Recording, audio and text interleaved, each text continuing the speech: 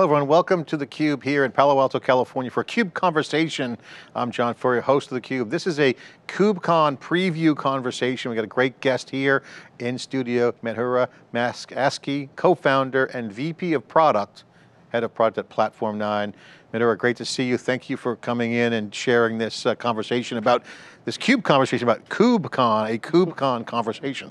Thanks for having me. Nice play on words there, a little word play, but you know, the fun thing about theCUBE is we were there at the beginning when OpenStack was kind of on its transition. Kubernetes was just starting. I remember talking to Lou Tucker back in, I think, Seattle or some event, and Craig McLuckie was still working at Google at the time, and Google was debating on putting the paper out, and so much has happened. Being present at creation, you guys have been there too with Platform 9, present at creation of the Kubernetes wave was not obvious. Only a few insiders kind of got the big picture. We were one of them. We saw this as a big wave. Docker Containers at that time was a unicorn funded company. Now they've went back to their roots. A few years ago, I think 4 years ago, they went back and recapped, and now they're all pure open source. Since then, Docker Containers and containers have really powered the Kubernetes wave.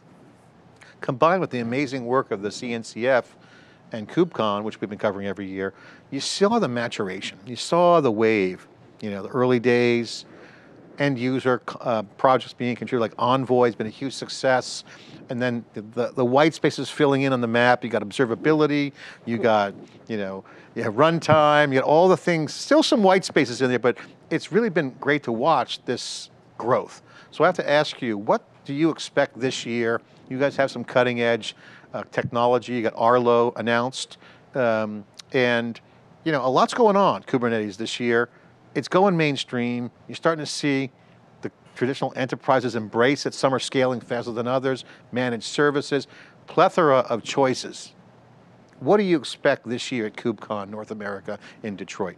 Yeah, so I think you summarized kind of that life cycle or lifeline of Kubernetes pretty well. I think I remember the times when just at the very beginning of Kubernetes after it was released, we were sitting, I think, with Box, Box.com, and they were describing to us why they are early adopters of Kubernetes, and we were, just sitting down taking notes, trying to understand, this new project and why, what value it adds, right? And then flash forward to today, where, there are Dilbert strips written about Kubernetes. That's how popular it has become.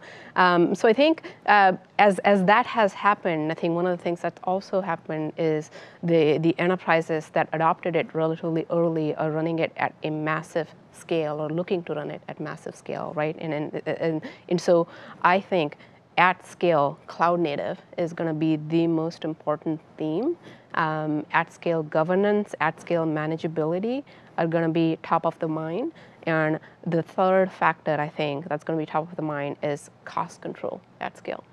Yeah, and one of the things that we've seen is that the incubated projects, a lot more being incubated now, and you got the combination of end user and company contributed open source. You guys are contributing Arlo in open source. Yep. That's been part of your game plan there. So you guys are no stranger to open source. How do you see this year's momentum? Is it more white space being filled? What's new coming out of the block? What do you think's going to come out of this year? What's rising in terms of traction? What do you see emerging as more notable that might not have been there last year?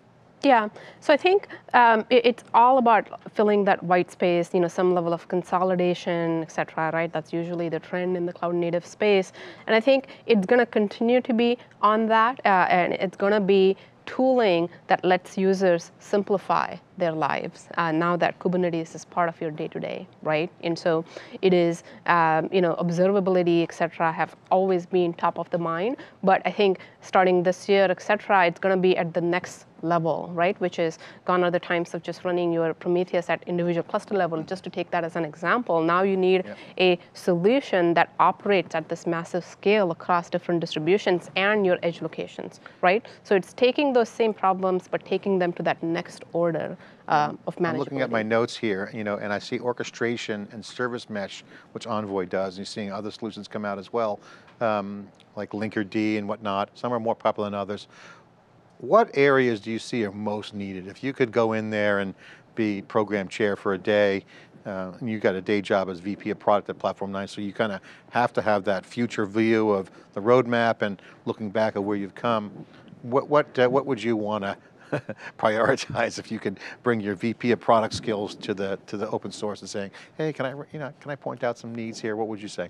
Yeah, I think just the more tooling that lets people make sense and reduce some of the chaos that the sprawling ecosystem of cloud native creates, right? Which is tooling that is not adding more tooling that covers white space is great, but introducing abilities that let you better manage what you have today is probably absolutely top of the mind, and I think that's really not covered today in terms of tools that are around. I've been watching the top 5 incubated projects in CNCF.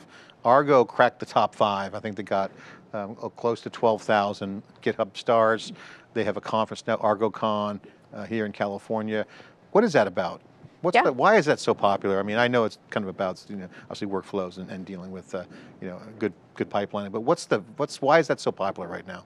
I think it's very interesting, right? And I think Argo's journey has just climbed up in terms of its GitHub stars, for example, right? And I think it's because as these scale factors that we talk about, on one end, number of nodes and clusters growing, and on the other end, number of sites you're managing grows, I think that CD, or continuous deployment of applications, it used to kind of be something that you want to get to. It's that North Star, but most enterprises wouldn't quite be there. They would either think that they're not ready and it's not needed enough to get there. But now, when you're operating at that level of scale and to still maintain consistency, without skyrocketing your costs in terms of ops people, right? CD almost becomes a necessity, right? You need some kind of manageable, predictable way of deploying apps without having to go out with new releases that are going out every 6 months or so. You need to do that on a daily basis, even hourly basis, and that's why. Scale's the theme again, back to scale. Yep. All right, final question, we'll wrap up this preview for KubeCon in Detroit, whereas we start getting the lay of the land and the focus. If you had to kind of predict the psychology of the developer that's going to be attending in person, and they're going to have a hybrid event, so they will be not as good as being in person. Us, it's going to be the first time kind of post-pandemic when I think everyone's going to be together. LA, it was a weird time in the calendar, and obviously Valencia was the kind of the first international one. But this is the first time in North America, so we're expecting a big audience. Mm-hmm. If you could predict, or what's your view on the psychology of the attendee this year? Obviously pumped to be back, but what do you think they're going to be thinking about? What's on their mind? What are they going to be peaked on? What's the focus? Where will be the psychology? Where will be the mindset? What are people going to be looking for this year? If you had to make a prediction on what the attendees are going to be thinking about, what would you say? Yeah, so there's always a curiosity in terms of what's new, what are new cool tools that are coming out that's going to help address some of the gaps. What can I try out? That's always, as I go back to my development roots, that's first in mind. But then very quickly it comes down to what's going to help me do my job easier, better, faster, at lower cost. And I think, again, I keep going back to that theme of automation, declarative automation, automation at scale, governance at scale. These are going to be top of the mind for both developers and ops teams. We'll be there covering it like a blanket, like we always do from day one. President Creation at KubeCon, we are going to be covering again for the consecutive year in a row. We love the CNCF, we love what they do. We think the developers this year, again, continue going mainstream, closer and closer to the front lines as the company is the application. As we say here on theCUBE, we'll be there bringing you all the signal. Thanks for coming in and sharing your thoughts on KubeCon 2022. Thank you for having me. Okay, I'm John Furrier here in theCUBE in Palo Alto, California. Thanks for watching.